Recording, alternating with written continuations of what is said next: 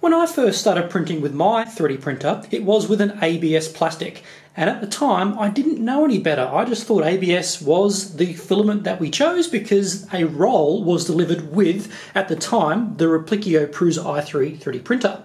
Shortly after printing with ABS, I discovered PLA plastic, and that was a total game changer. No longer was the part having trouble sticking to the bed, no longer did I have to ramp up the bed temperatures to keep the part sticking to the bed, and I didn't have to worry about unpleasant fumes while the printer was printing. But since then, ABS has come a long way. We have these newer style ABSs which tweak the recipe just a bit to reduce the amount of warping that we're normally accustomed to with ABS. So in this video, let's have a look at a different ABS plastic. This is ABS Plus from esun, and we'll measure it against a traditional ABS plastic.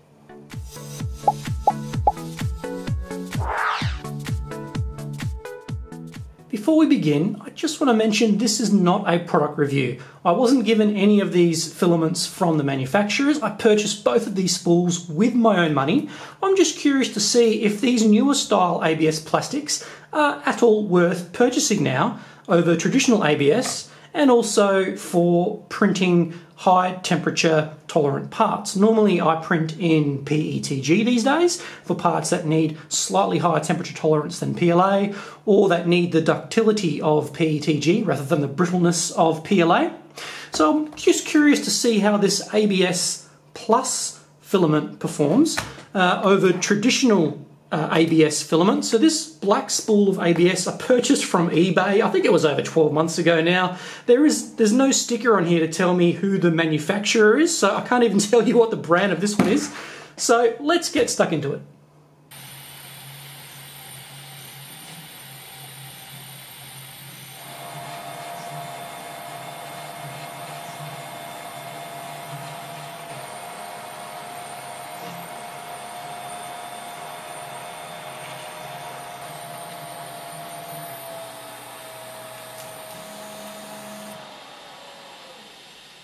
Here is the Pion 230 quadcopter arm printed in esun's ABS Plus.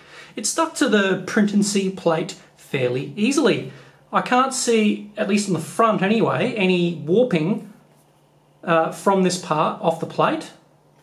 The only issue that I did encounter was just at the rear of the arm, just over this side here, where it looked like it started to lift, but what was actually happening here is that back rear corner of my bed was a bit lower than the rest of the bed, so when this print started I quickly had to tweak the spring just to lift this side of the bed up, and that prevented any further lifting of the quadcopter arm. So I would say that esun's ABS Plus sticks quite well actually to the print and see plate. Now let's see how easy it is to actually remove it from this plate.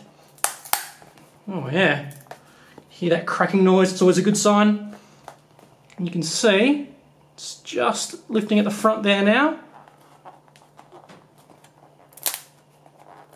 Oh, that's pretty good. Nice and easy. You can still see that, that stress fractures or stress marks from the ABS plastic being pulled away from the plate. Generally means it's stuck on pretty well.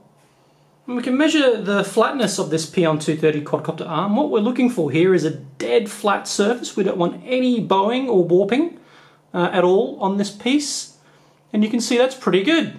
Can't see light shining through the middle or the edges.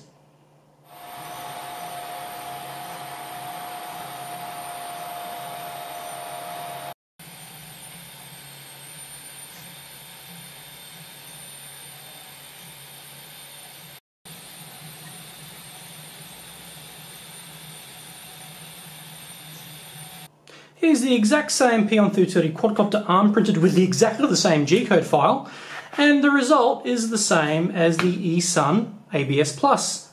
No lifting or warping on the print and Z plate. Let's see how easy this regular ABS is to remove from the print and Z plate.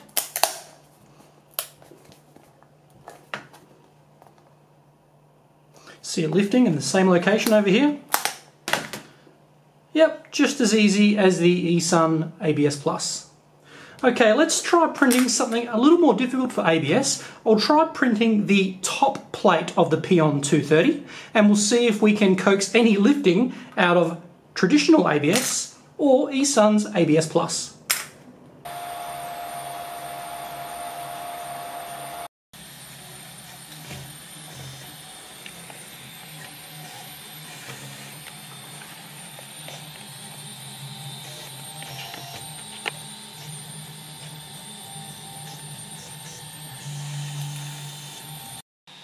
So printing the Pion 230 top plate in this traditional black ABS plastic has caused quite considerable warping right on this back corner here. As you can see, that's quite a lot that's lifted from this piece. So this will be a good test actually to see if the esun ABS Plus suffers the same fate as this black ABS just on this side here, or if it's able to hold on to the print and Z plate throughout the entire print.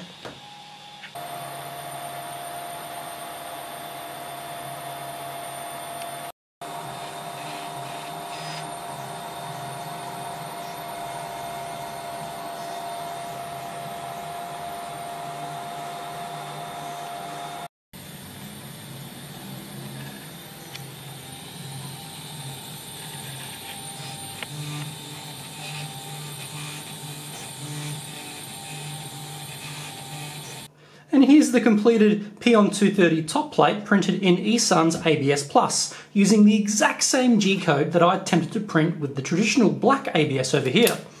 And you'll see, in the same location where the black ABS lifted, this ABS has not lifted. There's only a very slight gap there in between, if I can get that to focus, where the outer layer hasn't made contact with the printed Z plate. And again, my bed during this test wasn't dead flat, and also I wasn't squishing down the ABS plastic like I normally do, as if I squish it down too much on the printed Z plate it's hard to get off. But here you can see it hasn't warped on any of the corners.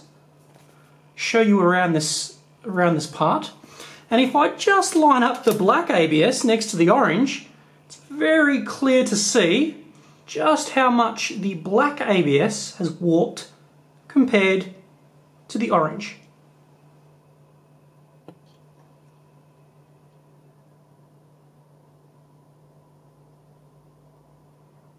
Time to remove this part from the print and Z plate.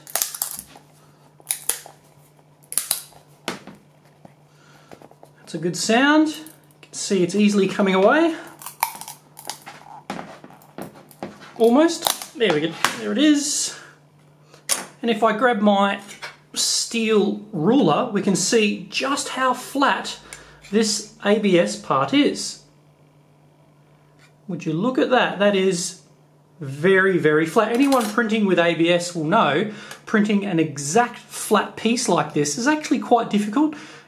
Even though this ABS Plus plastic successfully printed the Pion 230 top plate without warping, both of these still needed very high bed temperatures. I was printing at 90 degrees Celsius for the bed plate. And also, as they are both ABS plastics, they do give off quite nauseating fumes while printing. So ensure you're using ABS plastic in a well-ventilated area. In fact, printing with any plastics, you should really be printing in well-ventilated areas. Even though this ABS Plus performed quite well on this print and Z plate, a downside to using ABS Plus is it doesn't react with acetone anywhere near as much as traditional ABS. That generally means acetone vapor smoothing is probably not going to work so well. Judging by this test how esun's ABS Plus performed compared to traditional ABS, this really could be the rebirth of ABS that we use for our 3D printers. Traditionally, I've stopped using ABS because it's just too difficult to print with. It warps too easily, it doesn't stick down to the bed as nicely and as often as I'd like. But with the newer style ABS filaments, which promote low warping, really could be the renaissance period of this particular plastic. And also another benefit of ABS over the top of, say, a PETG, which is what I've normally been printing with in lieu of ABS, is the price. ABS is basically the same cost as PLA, where PETG is quite a lot more. So depending on how much you actually print, printing with ABS, these newer ABSs that promote low warping, might be economically better for you.